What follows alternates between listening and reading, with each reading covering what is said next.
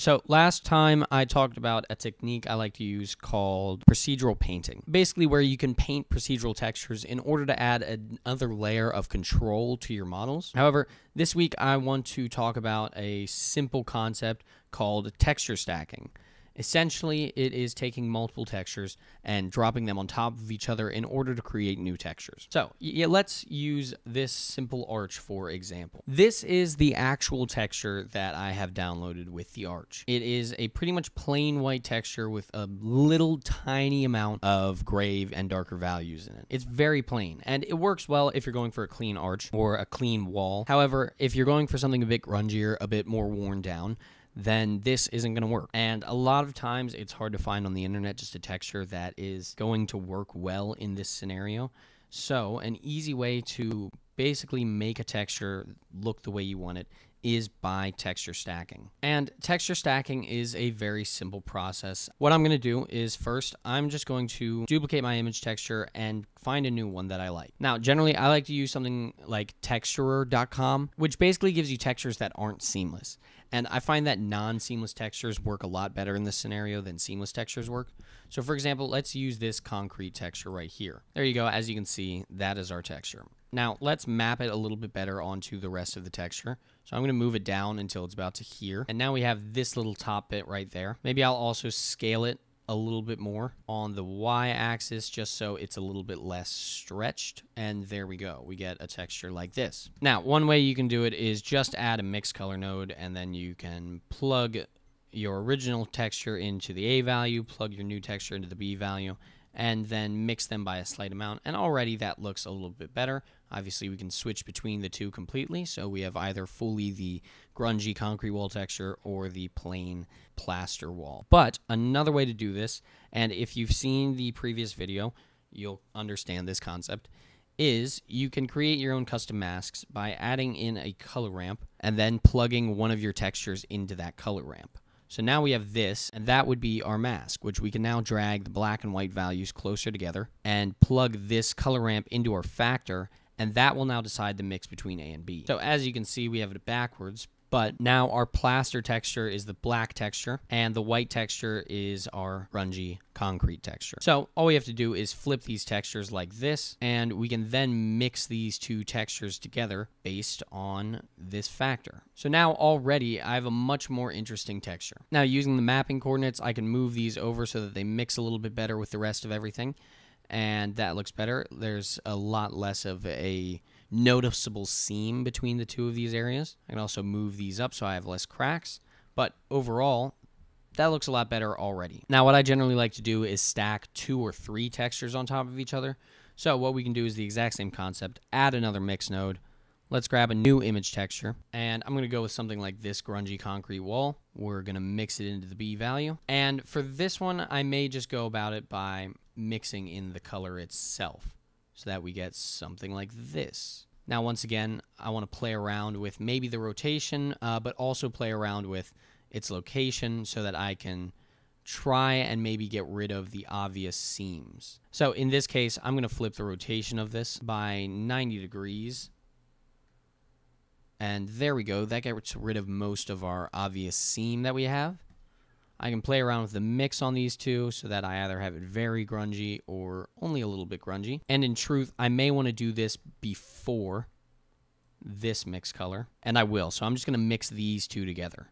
My original color and this new grungier color are going to be mixed together before they get mixed with this concrete right here. And the reason for that is simply because I want to overlay this as my top result. And if I do it the other way around, then this part is going to be overlaid on top of the other. Now, finally, I could add even more. Let's just grab one more new image texture, add another mixed color node, plug the new image texture into the bottom, and let's go find a texture that we like. Personally, I like this one. So here's this texture. Already it looks mapped pretty well onto the model. I can pull right there, and if I do this, obviously it turns into one full texture. But if I plug my new image texture through a color ramp and then plug it into the mix factor, I can then mix the two of these together and create a subtle mask like this, which then allows me to have 2 different textures mixed in. So using this technique, we have gone from a wall like this to a wall like this. And though it's generally not what you're supposed to do,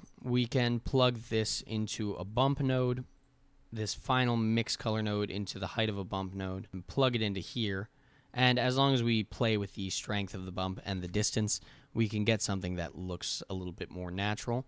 And it'll incorporate these new textures into the actual bump of the wall. So it's a super simple concept. As you can see, it's what I did here, and it just kind of adds a lot to the overall texture of this area. Now, another thing I have used it for is making stuff like mosaics. So if I duplicate this material, and let's just check it out, without anything on here, this is what my texture looks like.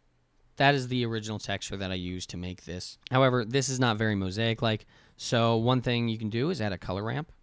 And I gave this kind of a brownish color, like this. Next, I added another mix color node, added in a new image texture, and just chose something significantly grungy, like this texture we chose before.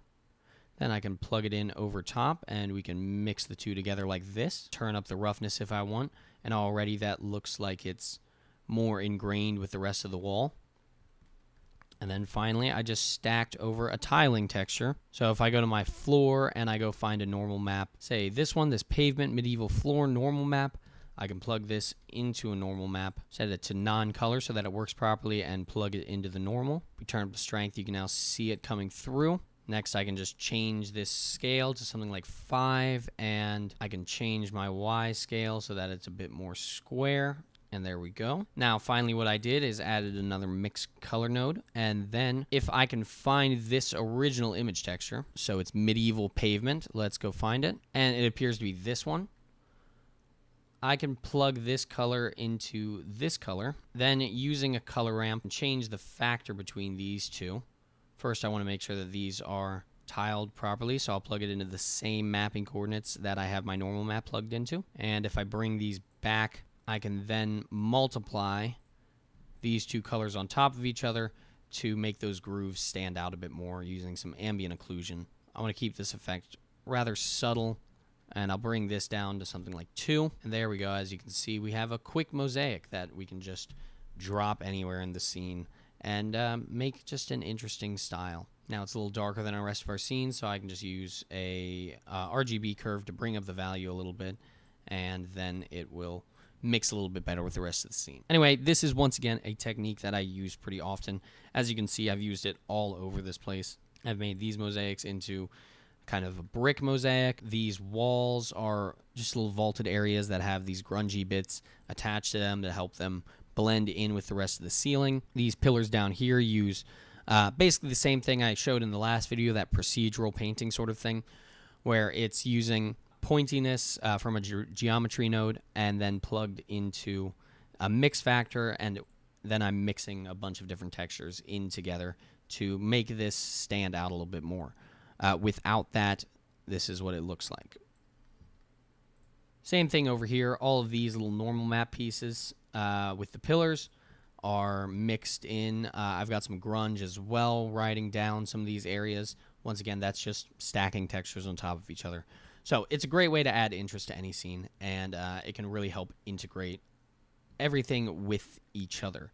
These floors, once again, the corners are just a separate image texture mixed in with the rest of everything else. And as you can see, when it turns just straight from floor to wall, it looks a little strange.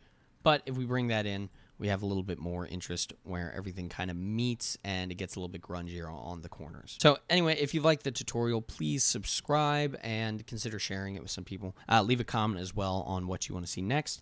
And if you want to see some more tutorials on texturing and painting and just a whole bunch of stuff, go over to my Patreon. I've got a bunch of tutorials over there on scene breakdowns, texturing, and more. I also have a Gumroad where I sell assets, some of which are free. And you can check those out. A lot of them have to do with texturing and just procedural workflow stuff.